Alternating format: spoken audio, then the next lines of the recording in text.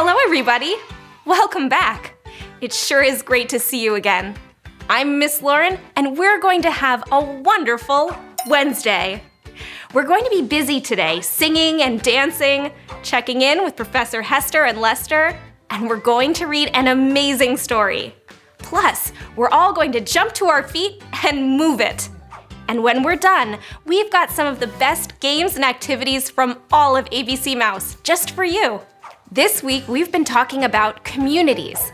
Today, we'll learn even more about all the special people who live in our communities. By the way, how many of you have a dog as a pet? Yes! That's great! Well, I have a dog named Pickles. Every day when I walk Pickles in the park, I get to see some of my favorite people. They're all part of the community. My friend Greg is the gardener in the park, and today he was putting some daisies right next to the part of the park where the dogs can play. Everyone at the dog park was excited about the pretty daisies Greg had planted. They made visiting the park even more enjoyable. Do you have a favorite spot in your community that you like to visit? Yes! The playground? The store? The library? Those are all really fun places. So let's just remind ourselves one more time what this week's special word, community, means. A community is a group of people who live, work, and play in the same place. So when you hear that word, think about all the people, and sometimes animals, who live, work, and play in the same place. We have so many exciting things to learn, so let's get everyone warmed up with the third part of our chant. Mr. Dan is here again to lead you. Hi everyone, I'm Mr. Dan, and today we are going to learn even more of our chant about community helpers. We're going to learn a verse about firefighters. It sounds like this. Firefighters work hard and fast, helping forest fires not last. When you smell smoke with your nose, they'll put out flames using a hose. Just like before, I'm going to say a line and then you'll repeat after me. Firefighters work hard and fast. Firefighters work hard and fast. Helping forest fires not last. Helping forest fires not last. When you smell smoke with your nose, When you smell smoke with your nose, they'll put out flames using a hose. they'll put out flames using a hose. Those are lots of verses you have learned, and I'm so excited that tomorrow we're going to add another verse to our chant about community helpers. I hope you have a great rest of your day. Goodbye. That chant is stuck in my head. I've even been singing it to Pickles when we take our walks together. And the other day, I think Pickles was kind of singing it too. In a community, there are always people who are extra helpful. These extra helpful people work really hard to keep everyone safe. Sometimes they even risk their own lives to do it. We call these people heroes. Have you ever heard that word before? Heroes? Yes! Excellent! When I hear that word, I immediately think of superheroes. Superheroes are super cool, but heroes can also be people we see in our community every day. They may not wear a cape or be able to fly through the air, but they're ready to help us whenever we need them. Like the postal carrier who never fails to deliver our mail, even in the rain. Or the farmer who gets up before the sun to make sure we have delicious food on our plates. Can you think of heroes in your own community? Yes! There are so many more than you probably ever realized. Go ahead, yell them out. A nurse, a vet, yes, a veterinarian. They help keep the animals healthy. A school crossing guard. And yes, someone even said a service dog. They absolutely protect their humans. It's surprising to learn there are so many people and pets working to keep us safe and healthy. Oh, and I can't leave out the most important hero of all, you. When you do things like pick up the trash in the park, or when you recycle cans and bottles, you're kind of a hero too. That's because you're helping keep your community clean and a nice place to live. Are you ready to learn about another community hero? Yes! This hero has a very cool job, but it can actually get super hot when they're at work. Can you guess? That's right! I'm talking about firefighters. Here's a fast fact. Did you know firefighters go to school just like us? Yep, they complete 100 hours of training before they're allowed to enter a burning building. 100 hours? Sounds like a lot of homework. All right, Armand, out. Whew, firefighters really work hard. I'm very grateful for all the heroes in our community who help keep us safe and healthy. In fact, let's show them our gratitude by shouting a huge thank you. Ready? 1, 2, 3. Thank you! Next time you see a community hero, think about thanking them for being someone in your community that you can count on. Speaking of counting, get up. That's right, get up. It's time to move it and count with our Shapey friends. Ready? Let's go.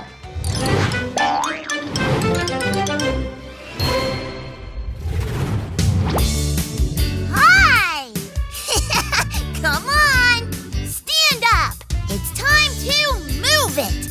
Ready? Let's Geo go and move to 20 with my friends the Shapies! First up, arm reaches! Ready? Count to 20 by ones! 1, 2, 3, 4, 5, 6, 7, 8, 9, 10, 11, 12, 13, 14, 15, 16, 17, 18, 19, 20! Now, touch your toes as you count to 20 by twos. Ready? 2, 4, 6, 8, 10, 12, 14, 16, 18, 20! Now, crisscross your legs as you count to 20 by fives. Ready? 5, 10, 15, 20! Now, big star jump as you count to 20 by tens. Ready? 10, 20!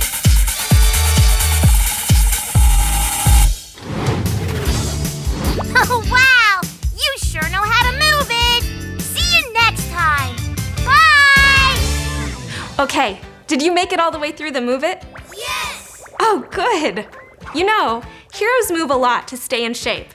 For example, firefighters train hard so that when there's an emergency, they can carry someone out of a burning building or climb a ladder with heavy equipment. But I always wonder, what exactly do they do between emergencies? Polish their boots? Clean the fire truck? Inspect the hoses? Well, I have a book for you that might answer all your questions. It's called A Day at the Firehouse. A Day at the Firehouse. We do a lot at the firehouse. We clean the firehouse. We clean the fire engine. We cook and eat our meals here. We sleep here too. The alarm rings. We move fast. We put on our hats. We put on our coats. We put on our boots. We hop on the fire engine and rush to the fire. Cars move out of the way. We spray water on the fire. We make sure the fire is out. I didn't realize firefighters sleep at the fire station, did you? No! But it makes sense because they have to leave quickly when they get a call to put out a fire, which can happen at any time, day or night. Did you learn anything new about firefighters? Yes! Great! Would you like to learn even more? Yes! Well, Saya got a chance to talk to a real-life firefighter, so let's check it out. Thanks for meeting with me today. I'm excited to interview a real-life firefighter. Well, thank you. I'm happy to be here to answer any questions that you have. How long have you been a firefighter? I've been a firefighter for 11 years now. Who helps you do your job? That's a great question. We have a lot of people that work in the fire station, and we all really do consider ourselves teammates. I'm a firefighter paramedic, and I have a partner who's a firefighter paramedic. But in the fire station, we could have as many as 10 to 12 firefighters in a fire station at any given time. Have you always wanted to be a firefighter? I have. Since I was a little boy, I've always wanted to be a firefighter. I used to live next to a fire station, and I would watch the fire trucks leave all the time. When I was playing sports or out playing with my friends, if a fire truck was driving by, I was watching it. And from that moment, I knew I wanted to be a firefighter. Well, thank you so much again. I know all the kids at home are super grateful to have people like you in our community. Well, thank you so much for having me. I really appreciate it. Wow, firefighters are truly amazing, aren't they? So let's keep learning about them. Here's Armand with another fast fact to share with you all. Here you go, fast fact fans. When the fire alarm sounds at a fire station, can you guess how long it takes a firefighter to get dressed and on the fire truck to leave the station? Remember, they have a lot of heavy gear they need to put on. Go ahead, guess. 10 minutes? Ooh, 15. 20? Nope, it takes less than 2 minutes for a firefighter to get dressed and ready to fight a fire. For this community hero, every second counts. Armand, out. 2 minutes to put on all that gear? That is super fast. It takes me 10 minutes just to decide what to wear every morning. Of course, firefighters have uniforms, so it's not really a fair comparison. But did you know that the uniforms can even tell you what kind of firefighters they are? Yes, there are different kinds of firefighters. There are firefighters that work in cities to keep people and buildings safe. Then there are firefighters who help put out fires in the forest. They take extra care to make sure all the plants and animals in the forest are protected. This includes maintaining the forest area throughout the year. They do this by cutting down dead trees that would burn easily, or they plant new trees after a fire so the soil doesn't come loose and cause damage. On Monday, we learned that the place where plants and animals live is called a habitat. Yesterday, we talked about some of the amazing animal habitats around the world, but today we're going to explore some of the very special plant habitats. Let's join Professor Hester and Lester to learn more. Hi, everyone. I'm Professor Esther Hester, and this is my nephew, Lester. Today, we are at a botanical garden. These plants come from all over the world, but in here, we aren't seeing them in their natural habitats. What? Habitat, a place in nature where plants and animals usually live, is called a habitat. For example, some plants are usually found in deserts.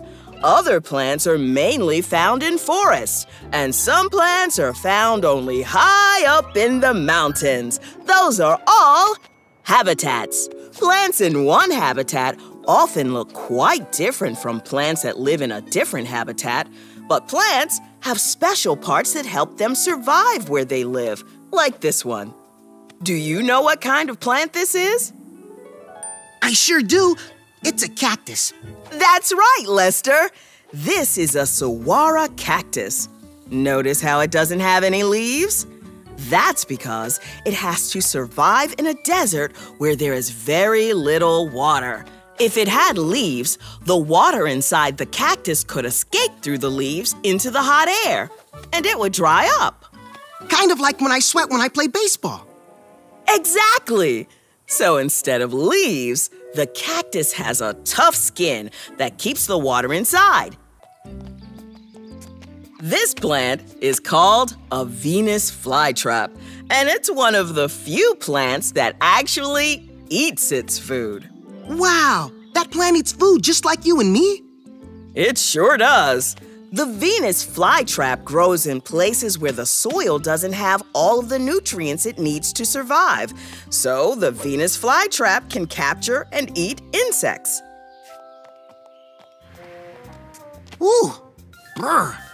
It sure is cold in this exhibit. That's because the tundra environment is among the Earth's coldest and harshest habitats. A couple of plants that can survive in this environment are bearberry and Arctic moss. The tundra has long, dark, cold winters, and the plants need to be able to survive when the ground is frozen.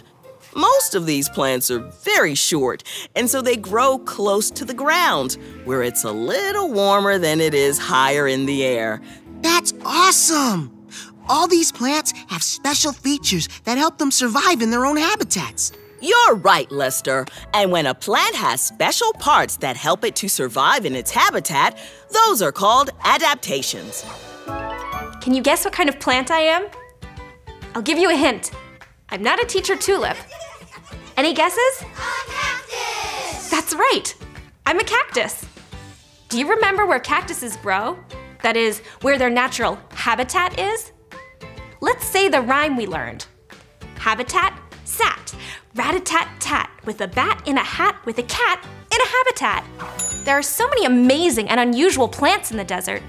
They figured out how to survive in their super hot habitats by developing tough skins and prickly spines. So what's your favorite plant? Wait, don't tell me. Instead, hold your body in the shape of the plant you like the most, and I'll try to guess. I may need just one clue. Oh, I know. I see some roses and marigolds and chrysanthemums and ferns, and there's an apple tree, plus some carnations and daffodils. Are these really your favorites? Yes! Well, then I'm gonna tell Greg, the gardener, all about your plants, and I'm sure it will give him some ideas about what to plant in the park this year for everyone in the community to enjoy. I hope you had fun today learning about heroes in our communities and learning what our firefighters do to keep our communities safe. Now that we know a little more about the many heroes in our community, I hope you'll be on the lookout for them. And what will you do when you see them in person? Thank you! That's right! You'll give them a big thank you! Well, my friends, it's time to say goodbye. But now that we're done here, I have so much more you can do. There are activities, puzzles, and math games that I want everyone to try. The more you do, the more you'll learn. And of course, the more you learn, the more you'll love learning. Enjoy! And don't forget to meet me back here for our next class. Saya is going to introduce us to a super special person you're going to want to meet. Go play your games.